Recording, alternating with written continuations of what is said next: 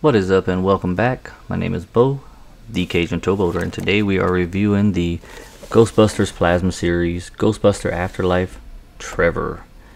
And this is a good movie. I actually, as of today, I just got the Ghostbusters Frozen Empire, so I can't wait to watch it.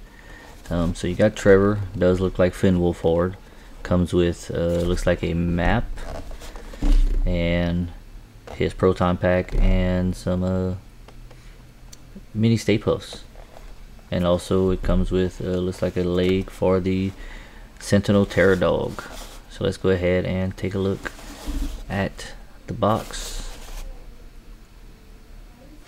And it says average teenage boy Trevor loves fast cars, reckless driving, cool adventures, and like stuff. That's all it says. So yeah, he comes with an arm for the Terror Dog. Sorry. So yeah, let's not waste any more time. Let's go ahead and open up the box and get them out and check out the accessories and any articulation and for any imperfections. Alright y'all, here Trevor is out of the box, and he does look good. This is a good looking figure with the, it was easier to get the proton pack on him than it was for the Lucky figure because he's a little bit taller. So here's the accessory he comes with. Here's one of the arms for the Terror Dog. Little mini stay posts. Not much detail on them. And a map to the Shandorian mine. Alright, so that's all the accessories he comes with besides the proton pack. So let's go ahead and take him off the turntable and check out for any imperfections and the articulation. Okay, and here he is off the turntable. I still have yet to figure out what this is right here, this little peg. Not sure what it is yet, but I will figure it out. Might just be something that's on there. So let's look for any imperfections. No, he looks good. I do like even the wiring on the proton pack. Looks pretty good. Alright, let's check out the articulation.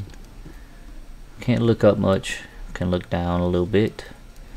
It's got a full 360, no butterfly joints, no bicep swivel. It's got a single jointed elbow.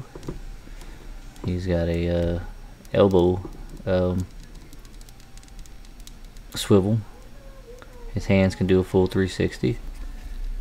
No ab or torso crunch. He can split this much.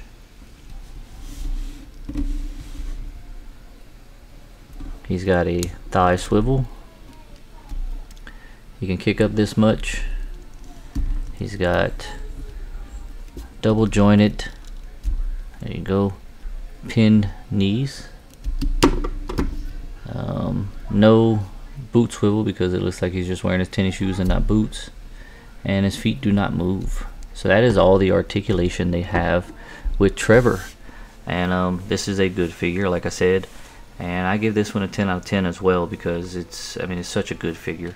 I am glad they are making Ghostbuster figures like these, but if you want Hasbro to make more Ghostbuster figures, which ones would you like them to make? Afterlife, not Afterlife, the Frozen Empire, the real Ghostbusters cartoons? Do you want them to make the Ghostbusters Answer the Call figures? Let me know down in the comments. Let me know if you watched the new movie and if you liked it. I haven't watched it as of recording this, but I'm pretty sure while I'm at work I will watch them. If you search Instagram, Facebook, or TikTok for TheKjnTowboater, you can find me on there. You can message me, talk to me. Let me know what figures you collect. Let me know what figures you'd like to see me review. If you search YouTube for Two Old Cajuns Nerd Out, that's mine and Cajun Toy Reviews podcast channel. You can find us on there, and give us a listen. Let us know what you think. But other than that, I want to thank y'all for watching. Thank y'all for subscribing. Just overall, thanks for everything. And as always, I will see y'all in the next one.